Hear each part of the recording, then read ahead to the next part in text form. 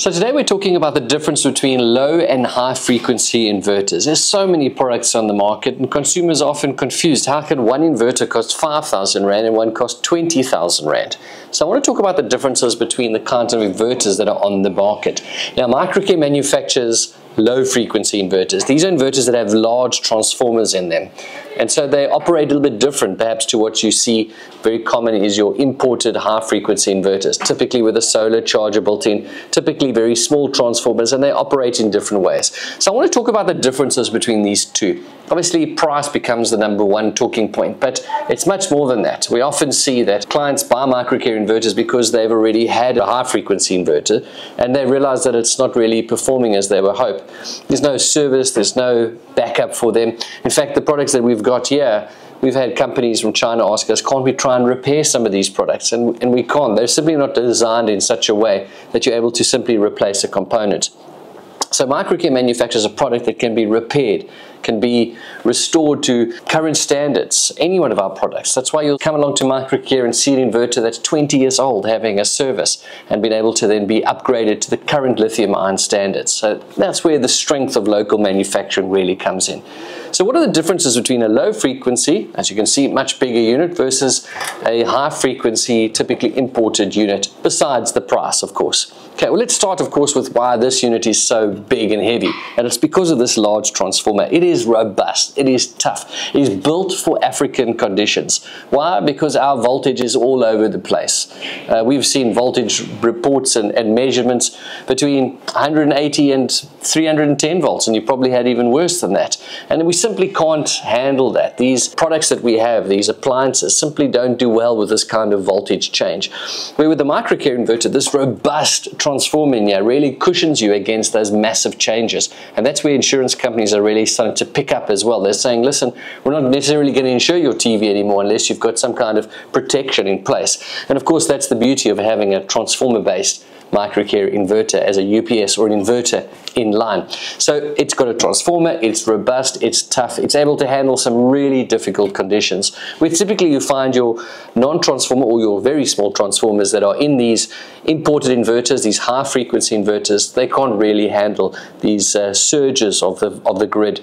And that's why you would have seen in one of our videos, we put a lawnmower on a 3 kilowatt inverter. The lawnmower was over 3 kilowatts and the Microcare inverter was able to handle it. And it's because of the transformer that it can able to be absorbing that surge, where your imported product, which was more than the lawnmower's rating, simply switched off. It simply couldn't handle that surge of power. So that's one of the major differences between these two products.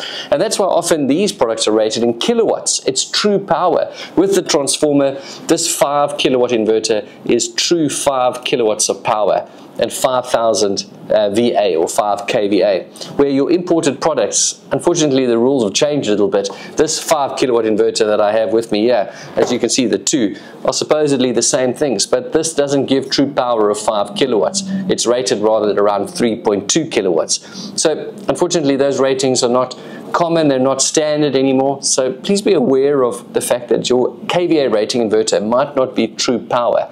So be aware of those changes. That means that this guy can handle that large rushing of power, and he's typically quite sensitive to the rushing of power. And I've seen that. I've been at a guest house recently where I saw the lights kept flickering, and I said to the lady I said, what's going on? She said, no, the electricity is very unstable.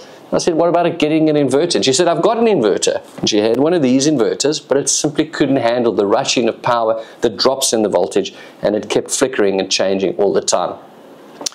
The Microcare inverter with its low frequency, large transformer, typically they won't put the MPPT inside. So the solar charge that's coming in here, we would treat it separately. And you would recall in some of our videos we've discussed that. It's so important that in this incredible product, there's heat that's been dissipated, there's efficiencies going on here that are focused on making this the best possible product. By sticking in an MPPT in here, we're going to lose some of that efficiency. And we know that from the MPPT with its large heat sink and making it operate at its best efficiency, it's best to keep it separate. And that's why often you'll see a Microcare MPPT with an imported high frequency inverter, because the MPPT that's built in this one is much smaller. It's far less versatile. It's often limiting in terms of how much power one can make, where when we separate it, we can see there's a lot more power available. So that's why we would never put an MPPT inside this inverter. It just doesn't make sense. But from a business case, the imported products will have it all built into one, and that would be a cheaper and easier way of doing things. But when it comes to efficiency, people are starting to realize, hang on, my product is not actually making the power that it was rated for, and that's why we've got this. This has got more versatility, it's got a bit more efficiency, it's designed for purpose.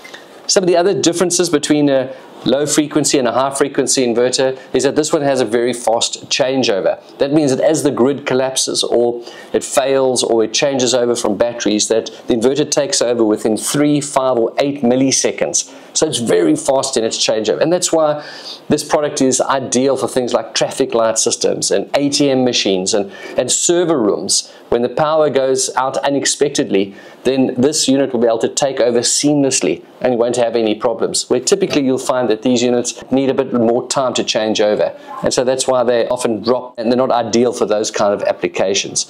One of the other things that happens is that this one has got a generator ability rather, so you could plug a generator straight into this inverter, and it's because of this large transformer that acts as like a cushion. You can take any of that abnormal frequency, that abnormal voltage that's coming through as the generator throttles up and down, where it's not recommended to put a generator into a high frequency inverter.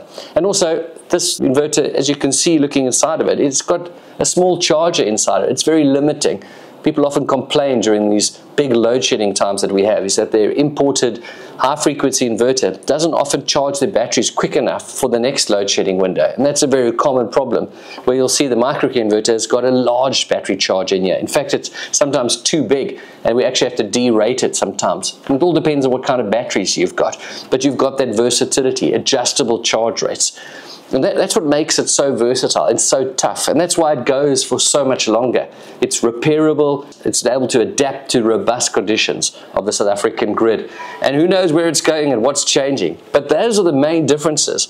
That's why one product costs 5,000 Rand and one costs 4 times more, but there's a reason for it, and that's why it is so tough. That's why it keeps going.